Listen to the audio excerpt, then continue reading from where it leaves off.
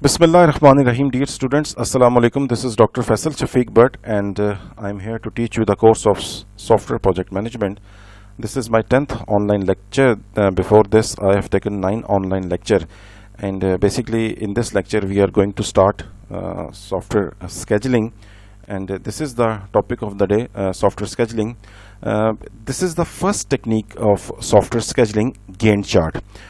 Here you can see, students, the definition of Gantt chart. It's a type of a bar chart that illustrates a project schedule named after its inventor Henry giant. Basically Henry giant ने इसे बनाया था और इसी के नाम पे जो इसका चार्ट का नाम रखा गया गेंट चार्ट, और it was developed around about 1910 to 1915. And at the same time जो मॉडर्न गेंट चार्ट्स हैं स्टूडेंट्स, वो डिपेंडेंसी रिलेशनशिप्स भी शो कर रहे हैं between the different activities and the current schedule status. अगर इसको सम अप करूं मैं इस पूरी की पूरी डेफिनेशन को, तो इसका मतलब ये है कि जो आपके पास जो गेंट चार्ट है वो बेसिकली आपके पूरे के पूरे प्रोजेक्ट को पूरे के पूरे प्रोजेक्ट स्केड्यूल को इलस्ट्रेट करने के लिए बनाया जाता है. और जो मॉडर्न गेंट चार्ट है वो हमें डिपेंडेंसी रिलेशनशिप्स भी बताते हैं. तो ये स्केड्यूलिंग की पहली टेक्निक है गेंट चार्ट, जो कि पुरानी टेक्निक समझी जाती है, और फिर इसके बाद भी कुछ मॉडर्न टेक्निक्स भी डेवलप हुई हैं जो आगे चल के हम देखेंगे. लेकिन इस डेफिनेशन के बाद हम ज़रा गेंट चार्ट की एक्चुअल रिप्रेजेंटेशन देखते हैं स्टूडेंट्स के वो कैसी है. Now here you can see the actual representation of the giant chart.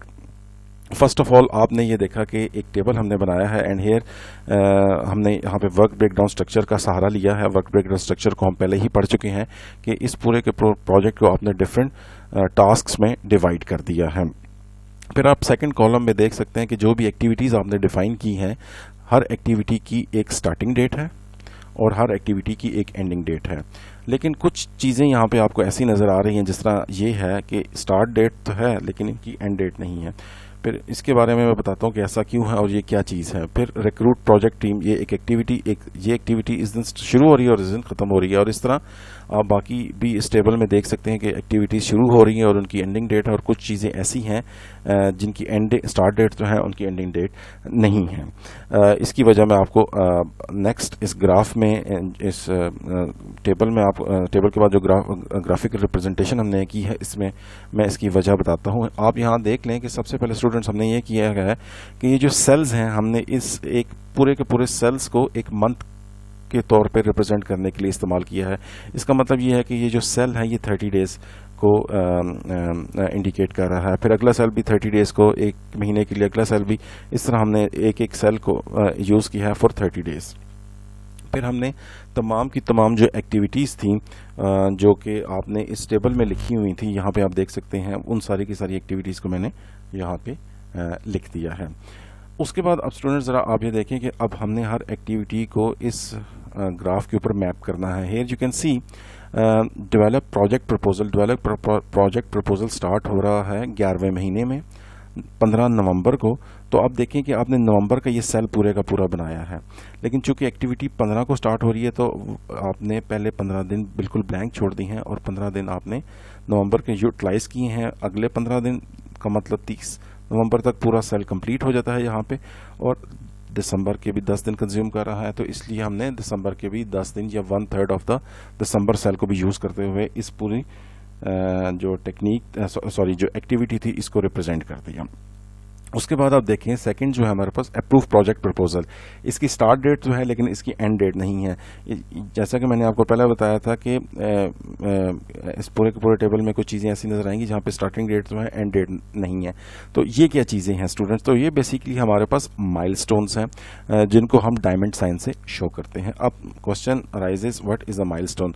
Student जहन में रखिएगा कि माइलस्टोन एक एक्टिविटी नहीं होती, लेकिन अगर कुछ एक्टिविटीज़ या बल्क ऑफ एक्टिविटीज़ कंप्लीट हो जाएं और उसके बाद आप इस काबिल हो जाएं कि कोई डॉक्यूमेंट बना लें या आपकी कोई चीज़ अप्रूव हो जाए, तो that becomes your milestone. Hair आप देख सकते हैं कि 25 दिन की आपने एक्टिविटी की, जिसमें आपने 25 दिन में आपने प्रोजेक्ट प्रपोजल डेवलप किया, उसमें बहुत सी चीज़ें आई होंगी, चेंज हुई होंगी, cost estimate, schedule estimates change होने के बाद आप इस काबिल हो गए हैं कि 25 दिन के बाद आपने एक प्रोजेक्ट प्रपोजल डेवलप कर लिया और 13 दिसंबर को आप इस काबिल हो गए कि आपने उसको अपनी हायर मैनेजमेंट से भी अप्रूव करवा लिया।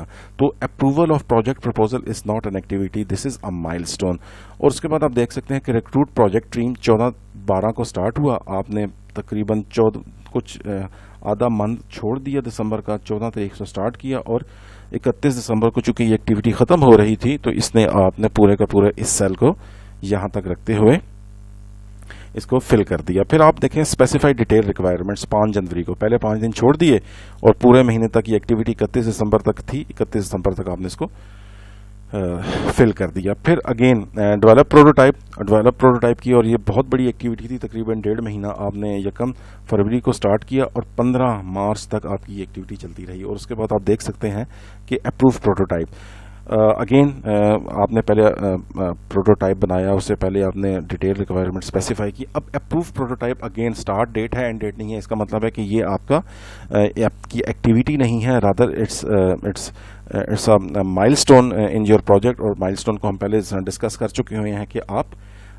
डायमंड साइन से शो करते हैं।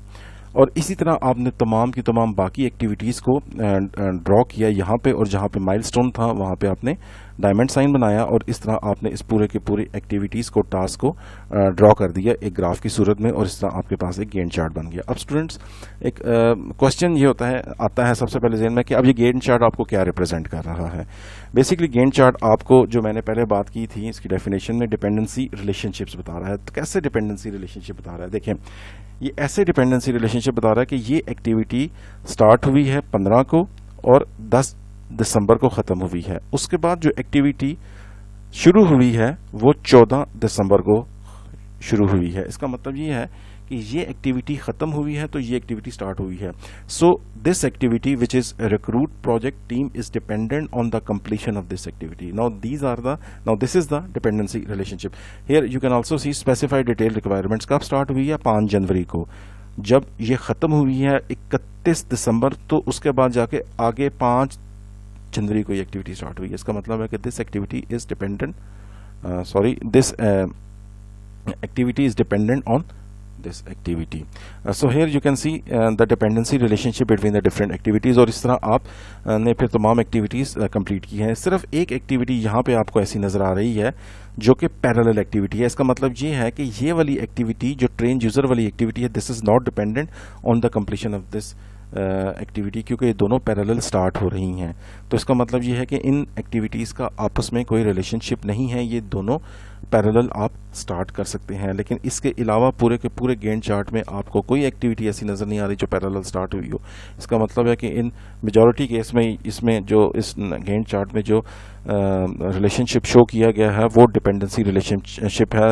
एक्टिविटीज़ ज़्यादातर एक दूसरे के ऊपर डिपेंडेंट है। आप एक एक्टिविटी शुरू करेंगे, उसको ख़त्म करेंगे, उसके बाद आप इस काबिल होंगे कि आप उस एक्टिविटी को दूसरी एक्टिविटी को स्टार्ट कर सकें। एक तो डिपेंडेंसी रिलेशनशिप आपके पास गैंट चार्ट की सूरत में आपको पता लग जाते हैं। फिर किसी भी टाइम आपका प्रोजेक्ट मैनेजर देख सकता है कि कौन सी एक्टिविटी चल रही है। लेट्स टेक द एग्जांपल कि ये आजकल आपको पता है कि अप्रैल का महीना है, ऑल्दो अप्रैल 2020 है, लेकिन अगर लेट्स अज्यूम 2004 होता तो आपका फ़ौरन आपका प्रोजेक्ट मैनेजर बता देता कि चूँकि ये अप्रैल का महीना चल रहा है तो इस टाइम ये वाली एक्टिविटी चलनी चाहिए, टेस्ट बीटा वर्जन। तो दूसरा काम ये हो गया कि ये डिपेंडेंसी रिलेशनशिप के बाद आपके प्रोजेक्ट मैनेजर को फ़ौरन पता लग जाता है कि इस टाइम कौन सी एक्टिविटी चल रही है, और फिर आपको ये माइलस्टोन्स के बारे में भी बता देता है और पैरेलल एक्टिविटीज़ के बारे में भी ये आपका गैंट चार्ट बता देता है। तो स्टिल गैंट चार्ट ऑल्दो कि बहुत पुरानी टेक्निक है स्केजुलिंग की, but still it is being used, और कुछ ना कुछ ये चीज़ें हैं जो ये डिस्कस करता है, आपको बता सकता है। लेकिन जैसे जैसे आपको पता है कि चीज़ें बढ़ना शुरू होती हैं, प्रोजेक्ट मैनेजमेंट के जैसे जैसे कॉन्सेप्ट्स आगे बढ़ना शुरू हुए, तो तब फिर गैंट चार्ट की यूटिलिटी ख़त्म होना शुरू हो गई, क्योंकि ऐसी चीज़ें हैं, कुछ ऐसी चीज़ें हैं कि जो गैंट चार्ट की मदद से आप रिप्रेजेंट नहीं कर सकते। मसलन ये गैंट चार्ट आपने बना दिया, लेकिन इसमें अभी तक आपको ये नहीं पता लग रहा कि इस पूरे के पूरे प्रोजेक्ट को ख़त्म होने में कितने दिन लगेंगे, पहला मसला इसमें। फिर आपको ये नहीं नज़र आ रहा कि इसमें आपके प्रोजेक्ट में क्रिटिकल पाथ कौन सा है, दूसरी चीज़ आपको ये नहीं पता लग रही, तो जिसकी वजह से जो इसके फ्लॉज हैं उसकी वजह से फिर इसका इस्तेमाल कम होना शुरू हो गया, और फिर हमारे पास कुछ नई टेक्निक्स आना शुरू हो गई स्केजुलिंग की, जिनको हम आगे चल के पढ़ेंगे, जो सॉफ्टवेयर स्केजुलिंग की जो नई टेक्निक्स हैं।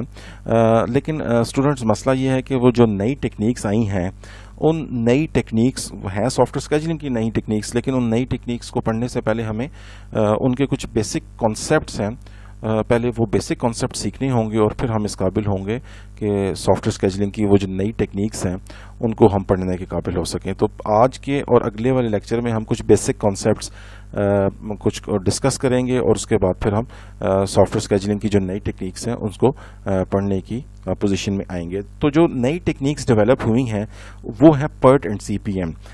थोड़ा सा मैं आपको इसके बारे में बता देता हूँ, फिर इसकी जो बेसिक्स होंगी वो इंशाल्लाह ताला PERT और CPM की बेसिक्स अगले लेक्चर में हम डिस्कस करेंगे। लेकिन अभी थोड़ा सा इंट्रोड्यूस आपको करवा देता हूँ कि PERT का मतलब क्या है।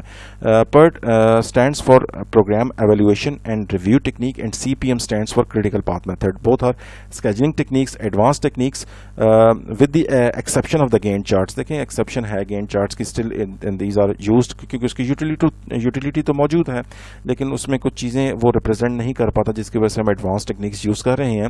So with the exception of the Gantt chart, the most common approach to scheduling is the use of network techniques such as PERT and CPM। Scheduling की टेक्निक्स हैं, नेटवर्क की टेक्निक्स भी कहा जाता है इनको। PERT programme evaluation review technique, and it was basically developed by the US navy इन 1958, और critical path method was developed by Dupont at about the same time. PERT has been primarily used for research and development projects, and CPM was designed for construction projects and has been generally embraced by the construction industry. And both these two methods are quite similar. तो students आज का lecture मैं यहाँ पे रोकता हूँ। कुछ फिर जो बेसिक कॉन्सेप्ट्स हमें चाहिए PERT और CPM को सीखने के लिए, वो इंशाल्लाह ताला मैं अपनी नेक्स्ट क्लास में उन बेसिक कॉन्सेप्ट्स का जिक्र करूँगा। तो स्टूडेंट्स आज का लेक्चर मैं यहाँ पे रोक रहा हूँ, आप मेरे अगले लेक्चर का इंतज़ार करें, एंड फ़ी अमान अल्लाह।